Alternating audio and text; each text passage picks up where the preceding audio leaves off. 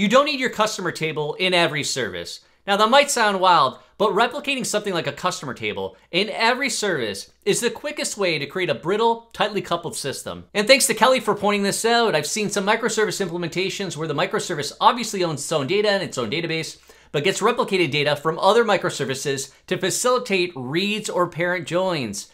Customer table is replicated to 6 different DBs. This gets out of hand, no? It absolutely can get out of hand, but Kelly brought up a really great point on why the data is replicated. But before we get into the why, how do we even get here? Typically, you could think of maybe service A reaches out to service B's database. Nope, can't do that. Rather, we're gonna have some HTTP API or gRPC or something we're gonna call service to service, some request response. Then people realize, uh-oh, that's also a bad idea in some ways because of the network issues there. Latency, big one, cascading network calls from service to service to service. I've done a bunch of videos on this and people really experience the pain. So rather what people decided to do in a lot of circumstances is just replicate data. So we have service A replicating data to service B. But is that really what they want? Probably not. But before I get to what they really want, I'd like to thank Kurrent for sponsoring this video. Kurrent's an event-native data platform that feeds real-time, business-critical data with historical context in fine-grained streams from origination to destination, enhancing data analytics and AI outcomes. For more on Kurrent, check out the link in the description. No, it's not really what people want, but I am an advocate of using the tooling available. So something like data replication, use the replication available to your database. But the problem lies here is that now you're coupled to the actual schema if you're replicating that data. If service A is the authority of a certain set of data and it's replicating that to service B, how do you deal with change management? You're changing the schema. Now you're breaking service B because it is expecting a particular schema. It's kind of a nightmare. So this led to people using CDC, change data capture, where we have service A making some type of state change to its database. That's captured by change data capture, CDC. That's turned into an event, published to some type of message broker, event log, some topic, we'll publish subscribe, where then we can have service B asynchronously subscribe to those events and then updates its local cache copy of that data. But if those CDC events really represent our internal schema, we're just as coupled as we were before. All we did is just change the mechanism to do that data replication. Now, why do we want to replicate this data to all these different services? Kelly's pointing out the reason: to facilitate reads or parent joins.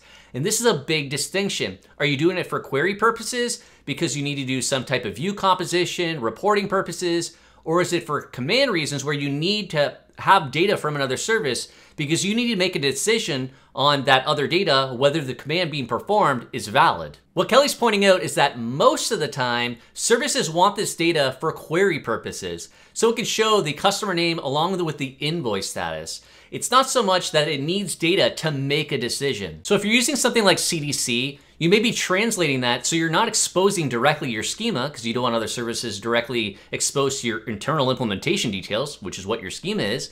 So maybe you do have some type of translation, but you are publishing that. Service B might be picking that up, but the reality of it is it's not exactly the same shape of data from what your what your authority is to what other people care about. They may transform that into a different shape of data because most times really what they're doing is denormalizing it, doing some pre-computation on it, and putting it in a format that better serves their purpose. So if we're publishing some type of membership upgraded event where we have the customer ID, the membership, now it's at platinum, when it's effective, maybe some other type of service, that's how it turns this into. It has some membership, knows it's platinum. That's the only thing it really cares about. Doesn't care about the name. Maybe it has some other data from some type of sales boundary where it's just keeping track of the count of the number of orders and then last order. It's denormalizing this data because that's what it cares about. It doesn't care about kind of that transactional information in the same shape. It just cares about turning it into something useful for itself. So for something like queries and reporting, absolutely. If you can use something like asynchronous messaging and build it to the shape that you need, absolutely. It's eventually consistent, and there's kind of often this expectation to be given your context where you know the data is stale depending on who's actually viewing the data. It's not like something like where you're reading your own write. It's something happens over here, something else is viewing it, they don't even know it's happened. So stale data, depending on kind of SLAs and what you actually care about, is totally fine in those contexts, makes a lot of sense. But there's another option, which is view model, UI composition. We have a lot of information going on here about this particular product. We have kind of the name, brand, color, etc. That might be owned by one boundary. Maybe let's call that the catalog. We have the price, owned by a completely separate boundary related to sales. The reviews and ratings, that information totally separate. Same thing with shipping information, when we can deliver this, as well as how many people have bought this within the last month. There's a lot of information going on here that needs to be composed together. So how can we do that? One example of this, I'll have a video about view model composition because it's a big topic, is just having the client request, and it could be just that front facing, that's the particular boundary that is doing all that composition.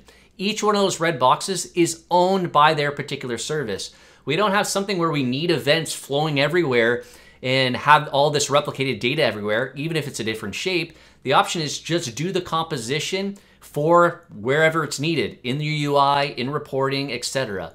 It's not one or the other. You can do a combination of view composition as well as replicating this data and changing the shape as you need. It's not one or the other. You use what kind of fits best in your context. Now on the flip side, what do you do with commands?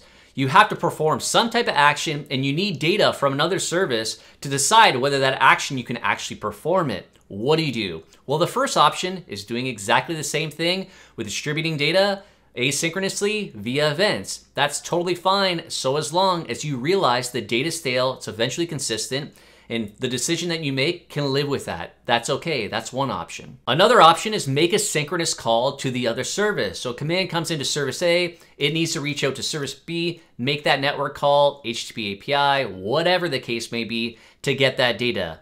The reality of it is, you're still getting stale data.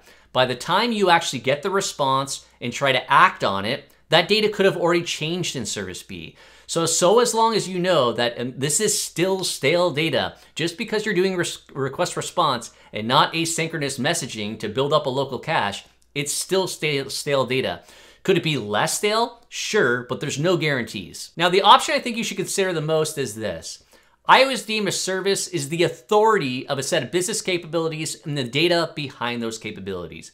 So if your service needs to own the decision, then it should probably own the data related to that decision. And it could be that that data is derived from other services. So we're going full circle back to the beginning about maybe using asynchronous events, and then you're changing the shape of that data, and that's the data that you're the authority on, that you can use that to make your decision. I always love to say this, you do not need one model to rule them all. This is often called like entity services. You don't need to have one service that owns all the information about a customer. There's different parts of your system that own the information about a customer, not just one entity service called customer. So here's a too long didn't watch. No, you do not need to replicate that customer table to 6 different databases. What you really need is a view, a composition of that customer data built purposely for your context. Do you need query purposes? Build a production. Do you need to make a decision? Know who the authority is of that data. And again, you do not need one model to rule them all, where there's got to be a singular place that owns all the customer data. Now, of course, get in the comments and let me know your horror stories of obviously data replicated everywhere and the problems that it caused. Also the tooling, are you using CDC? Are you replicating data? What are you doing? Get in the comments. And thanks to everybody that supports my channel. I really do appreciate it. If you want to join my channel, the link's in the description on how to join. You also get access to our private Discord server. Again, links in the description on how to join. If you enjoyed this video, please give it a thumbs up. If you have any other thoughts or questions, make sure to get in the comments. And please subscribe for more videos on software architecture and design. Thanks.